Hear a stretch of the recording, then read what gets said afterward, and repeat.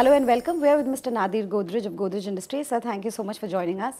How has the CEO's role evolved given the VUCA environment? The CFO's role has evolved with the VUCA environment because there are a lot of storms out there and he has to protect the company from these difficult situations. Also, the CFO's role has evolved to give a lot of support to the CEO. In fact, the CFO is now seen almost like a deputy CEO. He is held responsible for many of the things and he has to help the CEO in the growth agenda as well as protecting the company from the downside. Okay, how important a role does governance play, in this changing and volatile environment? Governance is very important because many companies have been brought down by failures to have good governance, and the CFO has a big role in ensuring that there is good governance. Unfortunately, good governance does not come from laws. It comes more from a culture of good governance, and the CFO has a very important role in inculcating this culture. Okay, I want to speak to you about Indian companies in this VUCA environment. What do you think are the three biggest risks that Indian companies face today? The risks for Indian companies are have been in the past high global commodity prices, unprecedentedly high prices, and India is a big importer of commodities. Then debt. Indian companies in the boom times took on a lot of debt, and now that becomes difficult to service, particularly with the very high interest rates in India. Okay, there's a growing concern over Indian companies being over-leveraged. How valid are those concerns, and do you think that Indian companies should now start paring down that debt that they've been growing? Several Indian companies are indeed over-leveraged, and of course many of them are trying to bring down their debt, but most probably by selling certain projects and monetizing that, and that is on, but in a difficult environment it's difficult to do. Okay, there's also a concern about Indian companies being over-leveraged on account of more M&As, particularly more overseas M&As. Yes, particularly M&As done at the time of the boom in 2006 and 2007. Wherever they were done have proved very dangerous for the companies that did them. And the boom, you pay very high prices, and then the businesses don't do at all well, and you take on debt to do those acquisitions, so it's a double whammy. Okay, what about foreign currency risk?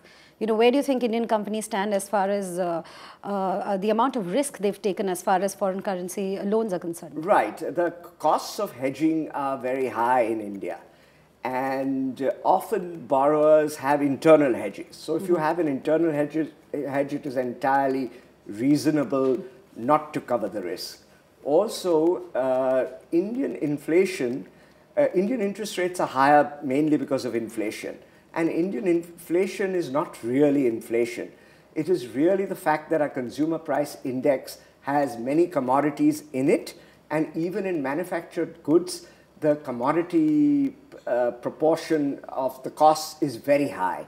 So as there was a global commodity price boom, first in 2006 and 2007, and then when that fell, it again resumed from 2009 onwards, we saw a lot of high inflation in India. Currently, global commodity prices are falling. Crude oil has fallen substantially. Vegetable oils and cereals, because of biofuels, are highly correlated with crude oil. And metal prices have also fallen. All commodity prices have probably fallen in tandem because the Chinese economy slowed down. China imports 30 to 40% of all commodities.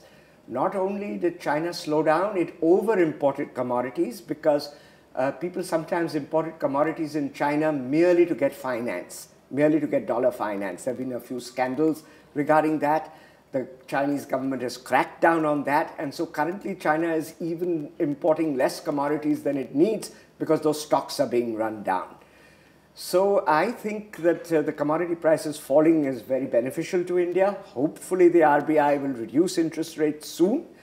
Market interest rates are already coming down even in advance of RBI action, because businesses are not borrowing and businesses are actually putting some of their surplus funds into the banks. This is bringing down interest rates. So I think the investment cycle will also kick off now that interest rates are beginning to fall. Dollar interest rates are very low, so it's very tempting for businesses to borrow in dollars. And clearly, if they're exporting businesses, they have an internal hedge. But even if they're import substitution businesses, there is a strong internal hedge. So it is much safer to borrow at 3% in dollars than at 11 or 12% in Indian rupees. If the rupee weakens, you're likely to get inflation in India and you'd still be able to service your debt. So then what's your call on the rupee? My call on the rupee is largely based on the fact that the RBI has done a wonderful job in stabilizing the rupee, and I feel it will continue to do so. It certainly seems to have the intention of doing so. So I would argue that there will be a stable rupee that will itself help to bring down inflation. The only situation in which the rupee will weaken is if the RBI runs out of ammunition to maintain a stable rupee, or the Fed suddenly raises interest rates and capital flows drastically decline in India. But my best guess is for a fairly stable rupee. Okay, what's your call on China? You know, many people are predicting that there could be a hard landing for China. If there is one, what is the impact that it could have on India? While India benefits from growth in the US economy, because we are big exporters to the US, we do not benefit much by growth in the Chinese economy. We benefit from slower growth in China to the extent that commodity prices fall. I feel that even if China doesn't have a hard landing, the way its economy evolves, it will be less commodity intensive, with or without growth. And with low growth, obviously, it will import much less of commodities. And that will be a big boon to India, because India's current account deficit is largely due to high commodity prices for crude oil, vegetable oil, and many other things that India imports. So, you know, there's good news for India that could be on the anvil. But everybody is still concerned about the capex cycle as well as the investment cycle, because a lot of people are still saying that the investment cycle has not really recovered in that sense. When are you expecting this investment cycle to reverse? There is excess capacity in India. Some successful businesses are constantly investing small amounts. Also, there are big productivity increases, debottlenecking, so small investments can actually give you more capacity. So in the beginning, all these low-hanging fruit will be taken over, and I expect it'll take 6 to 9 months for an investment cycle to really take off. But clearly, this will be accelerated if interest rates indeed do come down. So finally, what's your call on growth rate, interest rates? I'm quite optimistic about Indian growth rate, and many people think that in 2016, India's growth rate will be somewhere between 6 and 7%.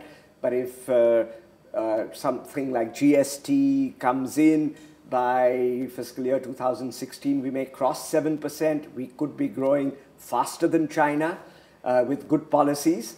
And I would urge the government to introduce reforms carefully, but sooner rather than later. When do you think the GST will actually roll out? Probably April 16, but if it comes in April 15, it will be very, very beneficial for the economy. All right, sir. Thank you so much for joining us. Thank you very much.